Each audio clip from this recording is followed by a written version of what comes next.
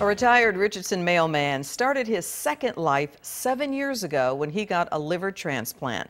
Now Gilbert Gonzales is an athlete, a liver ambassador, and my hometown hero. I have thrown the javelin, that is at Mar del Plata in Argentina at the World Transplant Games. Gilbert Gonzales has competed against other transplant recipients at the U.S. and World Transplant Games since 2012, 2 years after he got a new liver from a 24-year-old male donor whose family chose to remain anonymous. I mean, does he have a sister or brother, wife, mother, dad? I would like to meet him. It'd be so nice to make his family part of my family. Gonzales helps other families as a liver ambassador at Baylor, Dallas, where he had his transplant.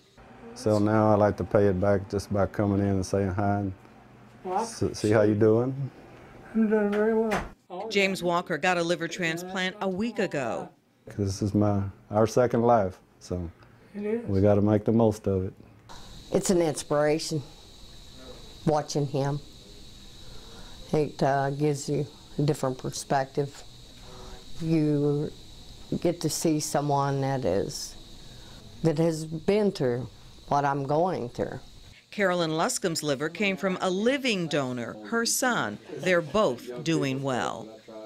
I just enjoy talking to them, and when I go out the door, I feel good, and I know that they feel good, so I just feel like I've done something great.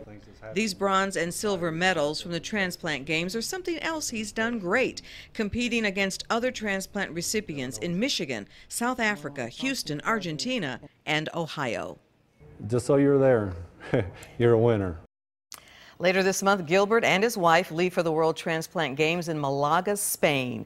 He's training hard to bring home the gold in discus. Here's to the gold, Gilbert. Way to go.